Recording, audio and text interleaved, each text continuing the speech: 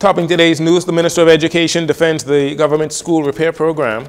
A Grand Bahama man that went missing after a fishing trip found dead. The latest on the transition to democracy in Haiti as gang activity flares up, and Prime Minister Davis on bed rest for a few days.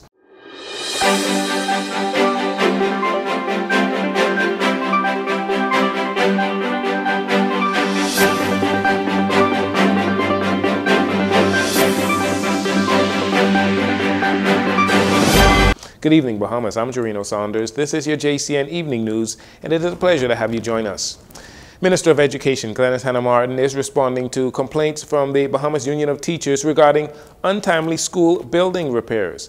Last month, the Bahamas Union of Teachers President Belinda Wilson criticized the government for their timeline of repairs, stating that the union has suggested for repairs to take place throughout the school year rather than at the end of summer. However, the education minister says the government is currently redeveloping their school plan as they work on challenging timelines. For example, if you go to Government High right now, we're in a third phase of redevelopment. We're doing it every summer. And you will find that that is actually becoming a new school. T.A. Thompson, about 2 years ago, that was a 3-story complex that we did during the summer period. And so what we're doing is not simple school repairs in every instance. It's not simply changing a doorknob. I heard some comment about being shoddy. I was very disappointed. Our contractors are skilled individuals, and they're doing fine work across the board. And I want to thank them because they're not just engaged in a commercial enterprise. They understand what this project means to learning and national development, and they are giving their all, and they're working day and night to achieve the timeline.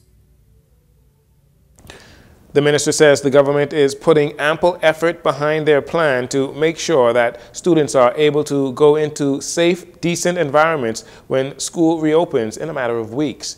Hannah Martin also touching on plans for the recent fire at the demolished Harbor Island all-age school that just happened this past weekend.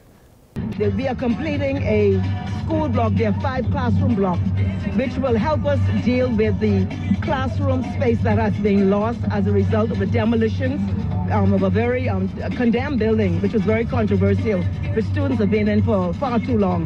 That has been demolished, and the 5 classroom block is being completed. The students will be transferred to that block, and we're also engaging in additional repairs of the remaining standing blocks that were there historically to ensure an improved environment.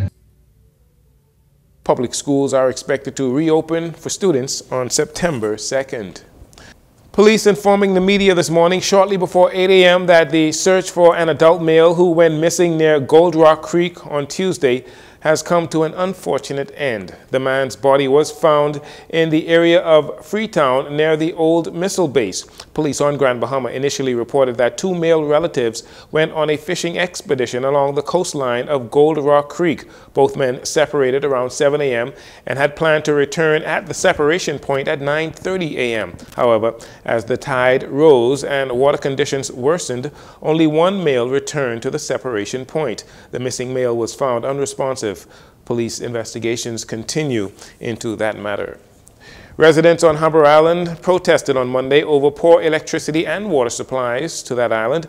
On Tuesday, the Water and Sewage Corporation said it noticed the very vocal protests by residents, and they have provided an update on how it is addressing the water woes on Bra Island. In a written statement, the company explained that aging, very fragile public infrastructure systems, challenges with the private water production company on Eleuthera, and the rapid increase in the demand for water supply on Harbor Island is the reason for much of the water problems there. They say while some works have been completed, substantial works are now in progress and further works are being defined in order to improve the supply of water.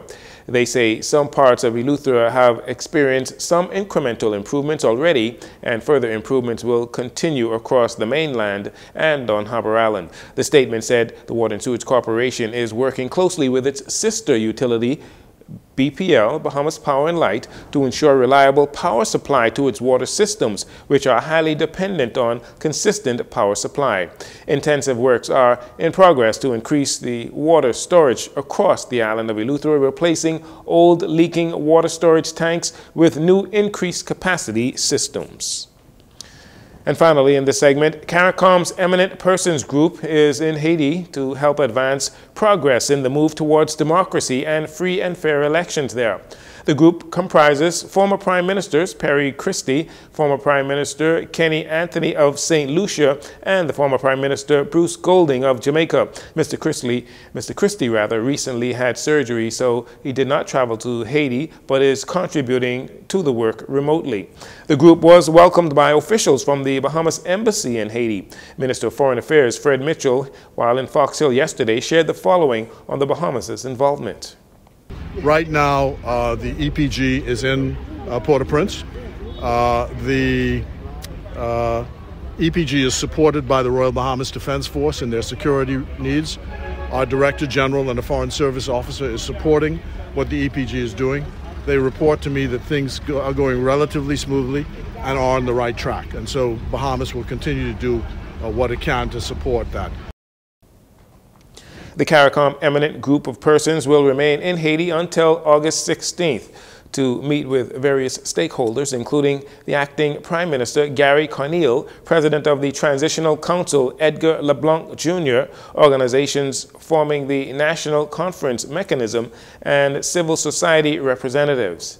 Meanwhile, it appears the road ahead will be bumpy. When they first arrived, the first contingent of 200 Kenyan elite police officers arriving in Haiti, residents were relieved that there was a sign of hope for a stable environment. But some 6 weeks later, reports out of Haiti say that the Kenyan forces have come under fire from gangs who do not want to give up control of certain sections of the city.